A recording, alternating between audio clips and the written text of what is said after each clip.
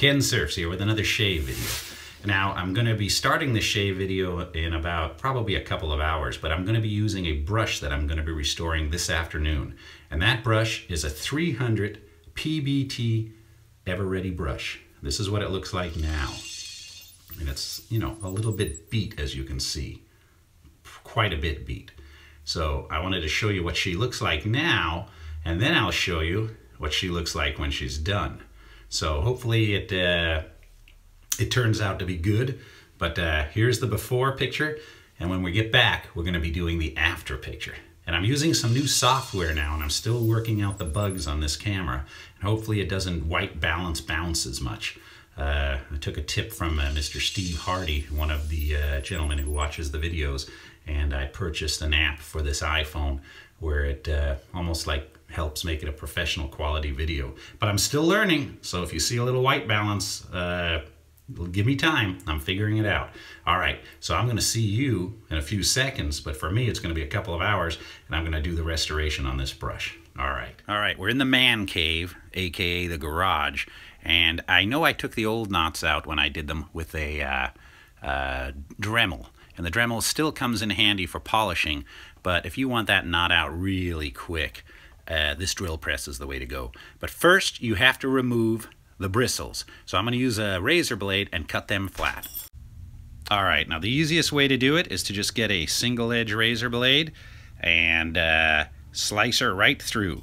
And I'm going to do that, but I've got to take my hand off the camera because I need my other hand to hold it. So we will cut that off right now. All right, I forgot to mention you should put a towel down because that gross old hair goes everywhere. So then what you end up having is a nice cut ready for the drill press. So let's see what we can do. Now I will be using a protective face mask because you just never know. And that's my safety tip of the day.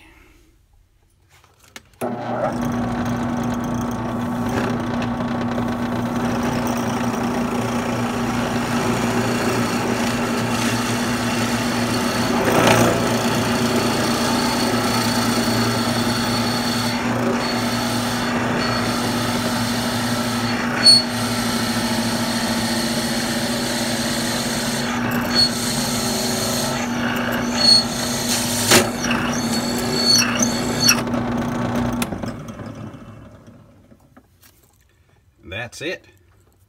Now we just have to get that excess out, and for that we'll use the Dremel.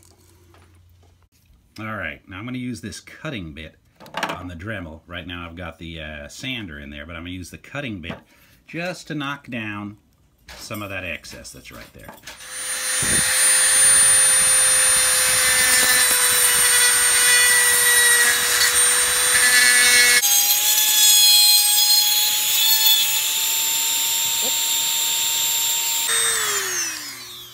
Alright, so now I'm going to see if I can scrape out and pull out the rest of this nonsense right there. And let's see what we can do. Alright, and now we're going to, it's cleaned out pretty good now. I'm just going to polish this up a little bit in there with this drum sander, and we'll make it nice and round again.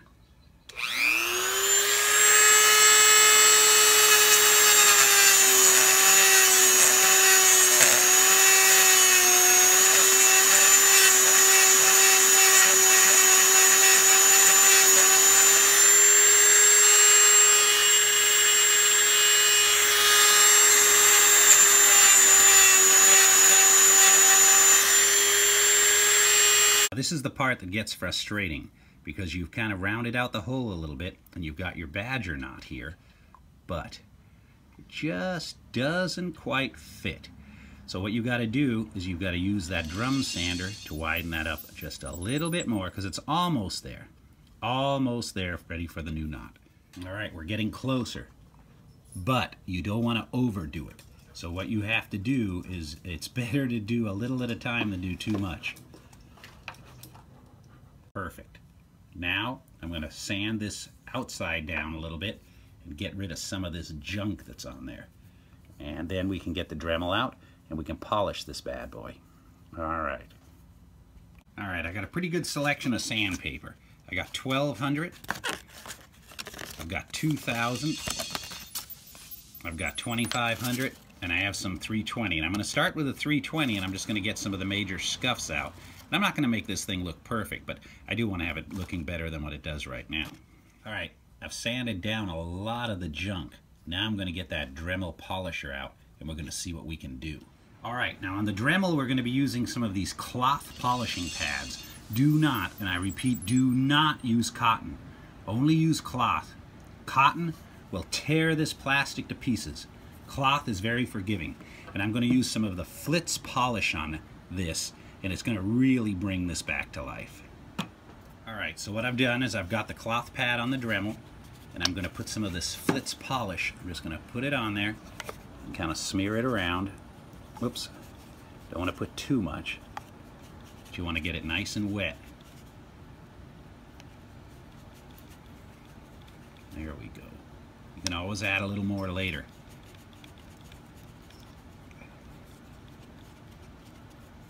Now we should be ready to go.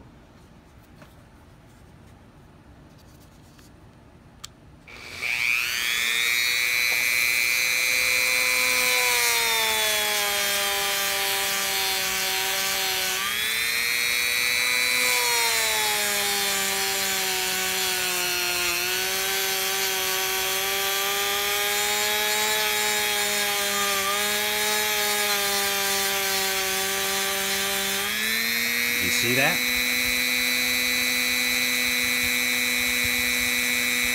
See that sign?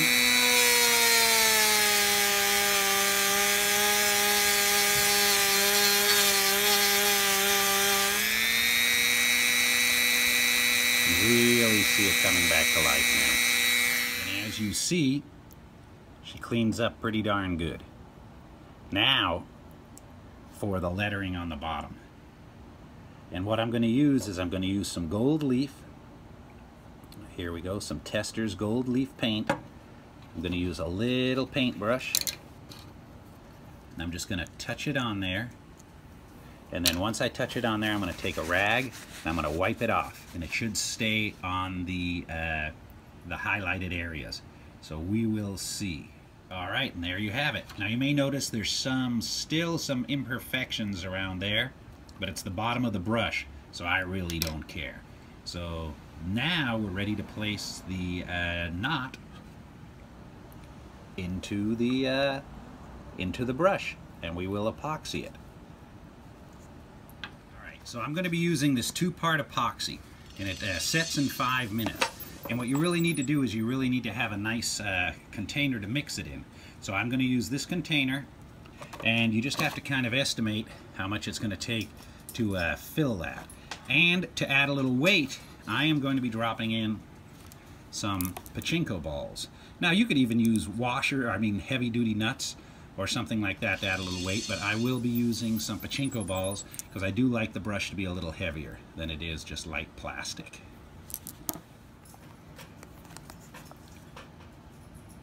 All right. Put in half and half in here.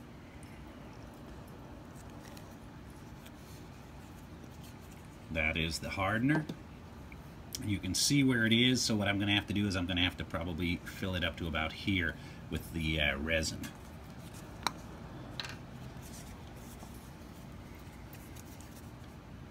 So let me make sure I get my mark right.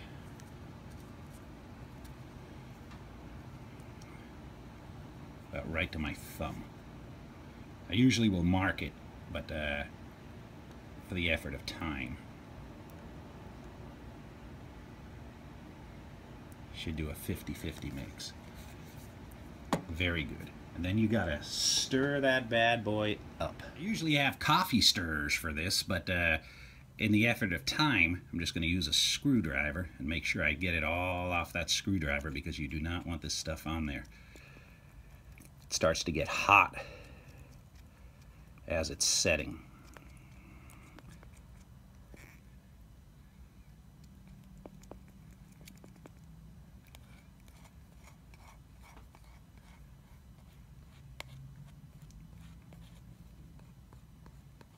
Very good, and we'll wipe the excess off that screwdriver outside of camera view. I will start to pour this epoxy into the opening. And I've already got a couple of pachinko balls in there, but I'm going to drop a few more so you can see it going in. And I just wanted to put them in later because I want the epoxy to go underneath. Now, what I'm going to do is I'm going to fill this container just so it starts to come out of the hole. And it is settling. I've done a couple of these, so I kind of have the feel on how much to put in. Put a little too much in on that one. There's going to be some air bubbles coming up. See the air?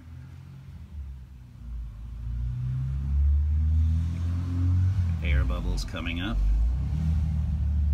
And it's starting to expand. I'm going to pour a little out because I don't want to have too much. You just have to make sure you clean it off of the top real good before it sets. Ah, look at that. I took out too much.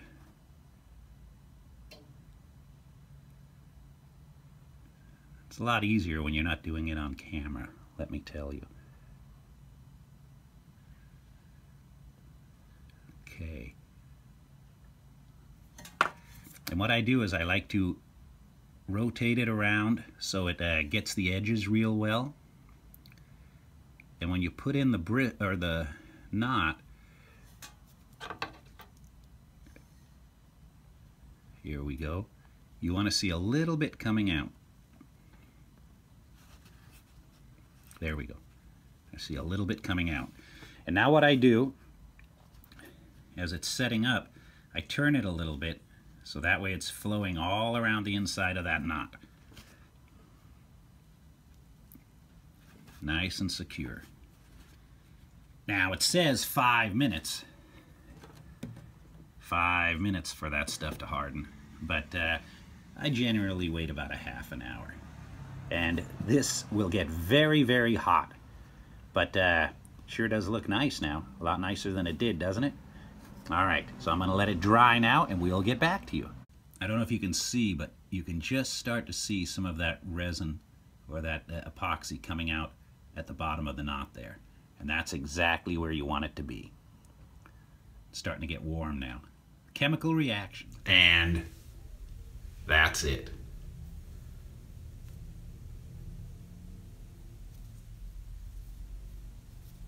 Came out real nice. Real nice. Now the only problem is this video ran a little long. It's about 14 minutes and you know I'm not going to add another 5 minutes in a shave. So what I'm going to do is I'm going to end this video, and that was the restoration of the Ever Ready 300 PBT Pure Badger. And the next video will be a shave with it. Alright, till next time, it's Kensurfs.